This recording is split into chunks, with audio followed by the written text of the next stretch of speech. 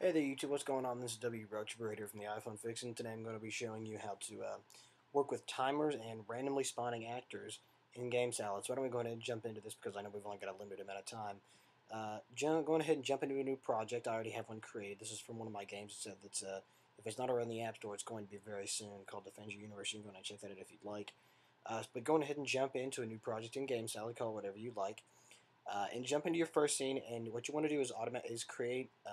We're going to create a few new attributes, and what I created one called game timer score, or in this case you can just call it timer, and that's going to be an integer attribute. So you're going to tap the little plus button down here, select integer, and create games, and just call it timer. And the next one you want to do is create one and call it choose. So you can create one and call it choose.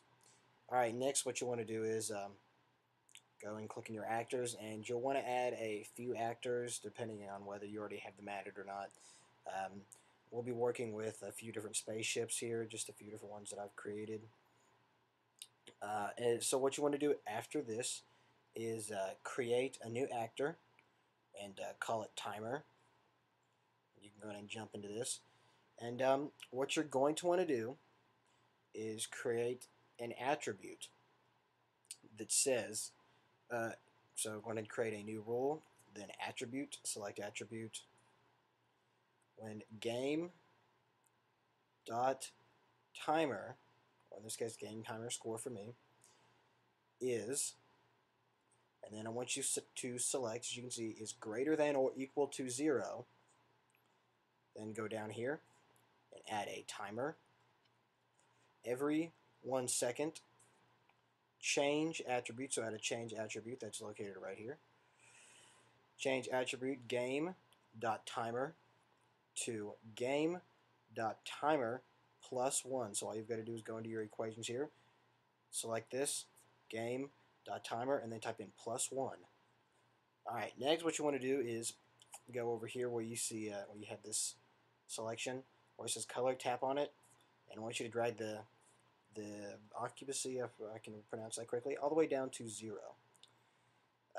Next, drag a display text, which is located right there, and display text, tap the E, and then select game.timer score, and you can change the font, the color, whatever you want. In this case mine's green. Okay, next what you want to do is you have your timer down, that's good. Next, go on ahead and create another actor. This one is going to be called spawn spaceship, and that's going to be if you want to spawn just this actor. You can go ahead and tap on spawn spaceship, and you want to create a rule. Oh, I'm sorry guys, I forgot to tell you the other things you have to do with your game.timer.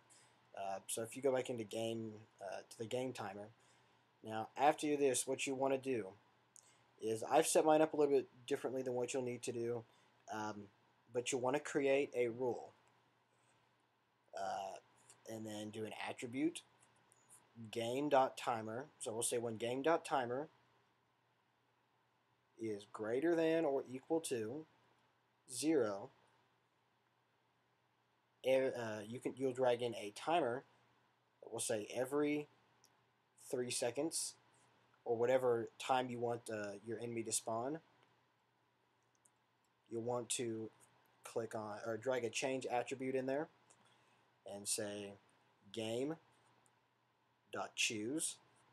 So change attribute game dot choose, and then you want to select insert function random, and then depending on how many actors you have that are spawned, you will put, let's say if you had 3 1 comma 3, if you had 5 1 comma 5. So there you go, there's that rule. And what that is going to do is every 3 seconds it's going to randomly change the number or the integer attribute that you've created to a number between 1 and 5. Okay, next, now that after you've done this, you will want to go back out,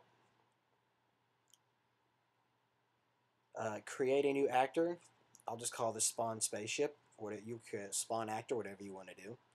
And you'll go into this, and all you're going to see is you'll create a rule when attribute game.choose is equal to 1 for your first actor. So you'll say every time it randomly selects the number 1, you'll go down and select spawn actor.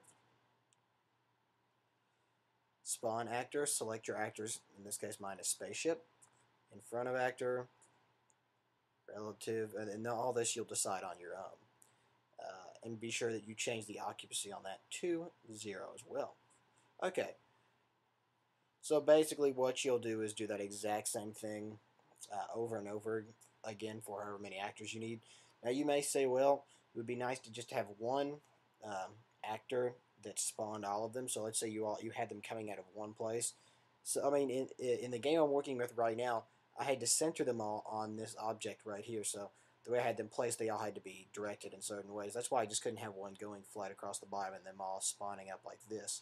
But if you want to do that, you can just create one actor, and you can just call it spawn. And the only thing that you'll want to do is drag all your rules in here, drag it the entire length of the screen, and where it says position, I think you just want to set that to random. Set both of these, and just be sure that its position in terms of facing up is going to be 0 as well. But just in terms of positions of whether it could be, you can set that to random, and that should do it for you. If that doesn't work, leave me a comment, and we'll look up in further detail about how you can actually do this. Now, to count down on a timer, I know I'm probably going to be running a little bit short on time here. All you have to do is, first let's go ahead and change our integer attribute. If you're counting down from a number, so let's say you're counting down from 5, you would just change your timer to 5, go back, select your timer, and then in that rule you created, just set it so that when game.timer, and set it is greater than or is less than or equal to, I think less than, well, let's just check it out. Yeah, less than or equal to 0, then you can subtract time. And all that's going to say is that way when the timer hits 0, it's not going to keep going into the negatives. So that's what it's going to be telling you right there. So thanks for watching, guys. Any questions, please feel free to post a comment. And until next time, please rate, comment, subscribe, and we will catch you later. Peace.